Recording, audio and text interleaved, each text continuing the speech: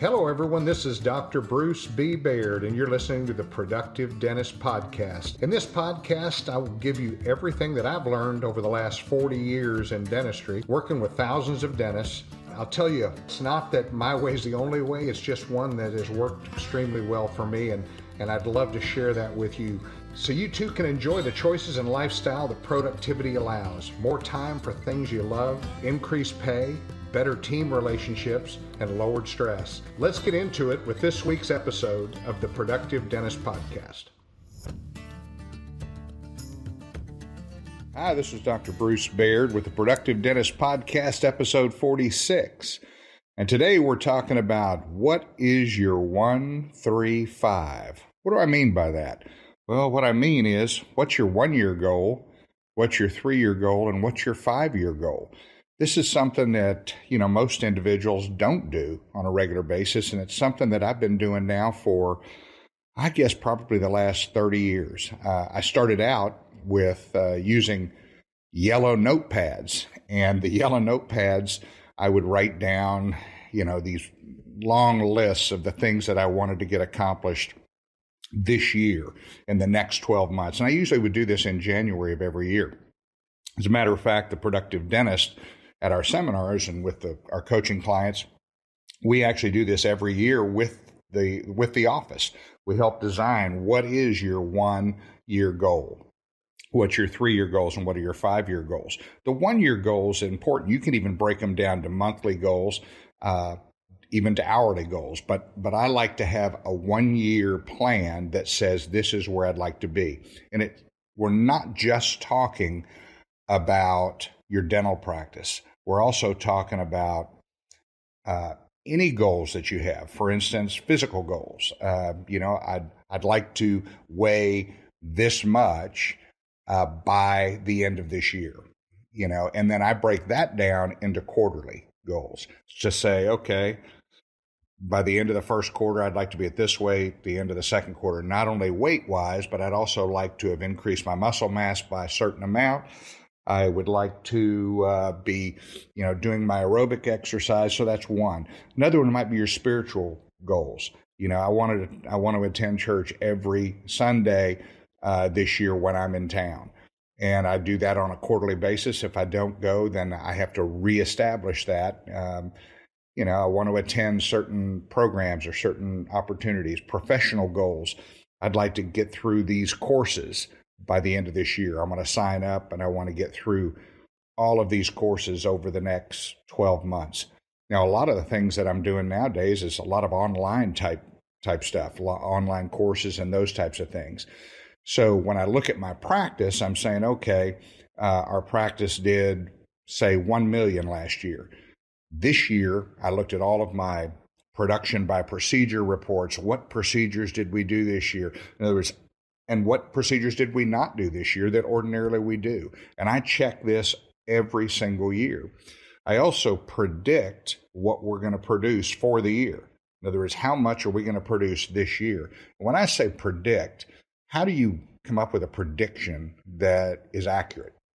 Well, you can't do that if you're not tracking. You can't do that if you're not looking at all the things that you do on a monthly basis, a daily basis. A lot of people say, well, I really have a daily goal. When you break it down to hourly, well, it doesn't really matter, truthfully, because you're going to be looking at your goals on an ongoing basis during that time. But I look at these daily, so I know where we're at. So let's just say you had yourself, an associate, and 3 hygienists. I set a production goal per hour. Say your goal is 700 an hour. What that means when you set a goal of 700 an hour, what that means is you're committed to 700 an hour. Meaning if you're going to work 128 hours this month, you have a goal of X amount for the month. I'll give you an example. Let's say you want to produce $90,000 in a month. Okay. And let's say hygiene, your goal for hygiene is to do 15,000 each per month. And your associate was to do, 50,000 for the month.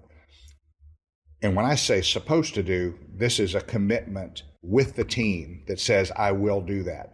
So let's just say it's 90 and 50, that's 140 plus another 45, that's $185,000 in production in your practice. That's a $2.5 million practice, or a $2.3 million practice. This is a big deal. So as you look at this and you say, I'm committed to this, that means if you go on vacation and you're only going to work 12 days instead of 16, that means you're going to put your hourly production still to reach that $90,000 goal. Why do you want to do that? Well, from a financial standpoint, you've got to set your business up with a budget to actual. And I'll talk about that in future podcasts, but you've got to know, what you're budgeting for. It helps you run your business. This old deal, I wrote a series of 5 articles in Dental Economics about what's called the dental roller coaster. 1 month we're rich, next month we're poor, we do great, we do poor, we do great, we do poor. That's not the way to run a business. It's stressful. It's very difficult. That's when dentists say, I just think I'll go do something else, or they go through these issues. And so from my perspective, this is what is so important, is to plan your plan and then to execute that plan. And in business, do that in your life, do that in, I'm working on my golf game. I really want to get my handicap down to a 10, or whatever it is. Be realistic. I mean, if you're a 40, you're not going to be a 10 in 2 months, but you could set that up and break it down. So that's the 1 year goals. What about 3 year goals? Those are when you start talking about educational goals as well as your business. What I would love to have is a practice that's doing $2.5 million by this period of time, 3 years from now. And you can also break that down into 12 quarters. And so you're going to work this plan over a period of 3 years. And so this is where you're saying, I'd like to go through and I'd like to get all of John Koiss's courses taken over the next 3 years. I have a goal of I want to go to become digitally proficient in dentistry, which is the new wave. The new way that things are being done is lots of things are being done digitally, from all on 4, all on 6 to impressions, to Invisalign, to clear aligner trays, whatever it is, making night guards. These are all things that are being done now digitally. So you're getting rid of all these impression materials. It is so that might be your goal over a 3 year period. And so that's what I look at. What about over a 5 year period? What are we looking at? Well, at 5 years, and every time this all shifts 1 year at a time. Does that make sense? So I've got a 1 year goal, a 3 year goal, and a 5 year goal. At the end of that year, I now push out another 1 year goal, another 3 year goal, and another 5 year goal. So by setting out what do I want to be in 5 years, I would like to be doing community projects. I would like to be have a take-home pay of $600,000 a year. I would like to have my handicap down on my golf game down to 10 and being enjoying it and planning on playing at least once a week. Or I want my weight to stay consistent at X.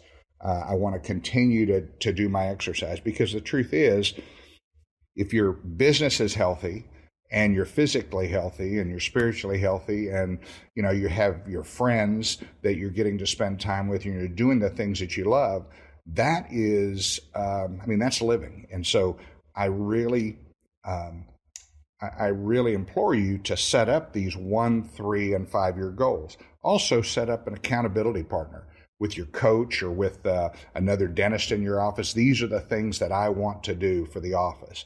And make that become a vision. 1 year, maybe it's quarterly, but start out by putting your quarterly goals or your monthly goals on a piece of paper. This is what I want to do at the end of the month. And so it's a process that you go through to find out, how much time do I want to have? How many days a week do I want to work? Yeah, I know that if I'm doing $800 an hour, I'm making an amazing amount of revenue and take home. So do I need that revenue, or would I rather have time? Would I rather have time with friends and time with family?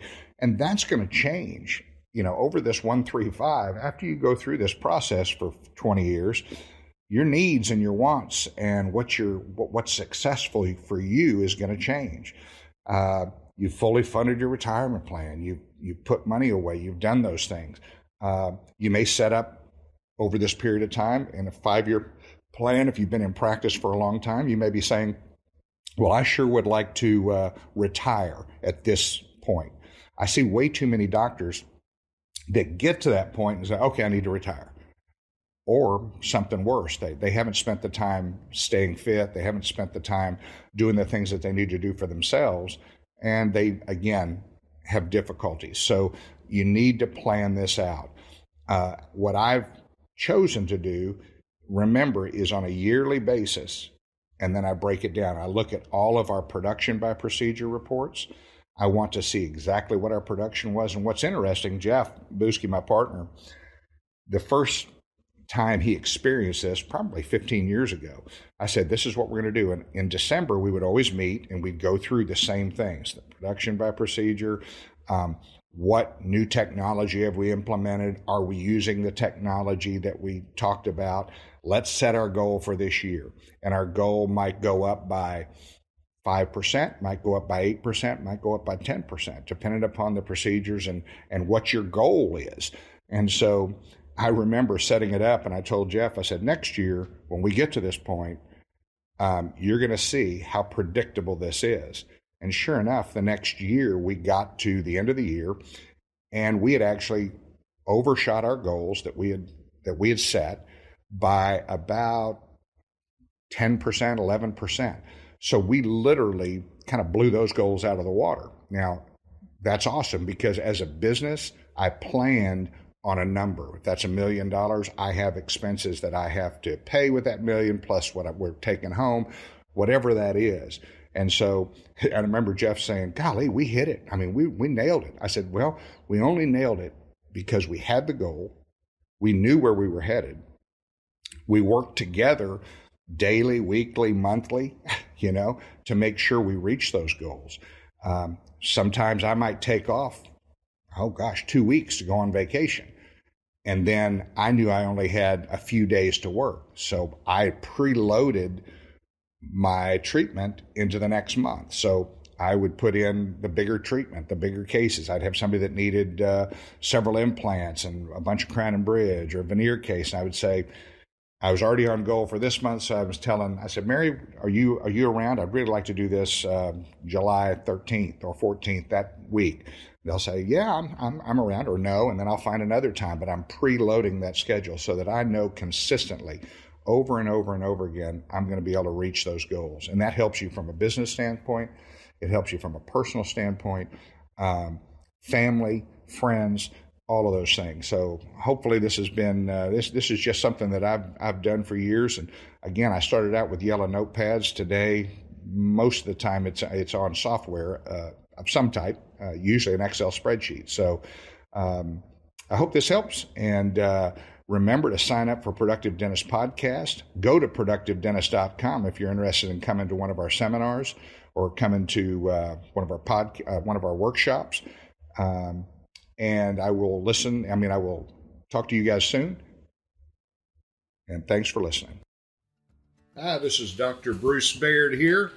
And I have a question for you. Do you feel like no matter how hard you try, you can't get off the plateau and to the next level of your business?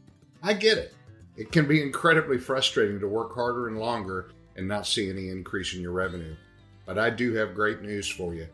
Productive Dentist Academy is hosting a productivity workshop on September 22nd through the 24th in Frisco, Texas, so you and your team can come learn the tools and systems you need to get your dental practice to the next level.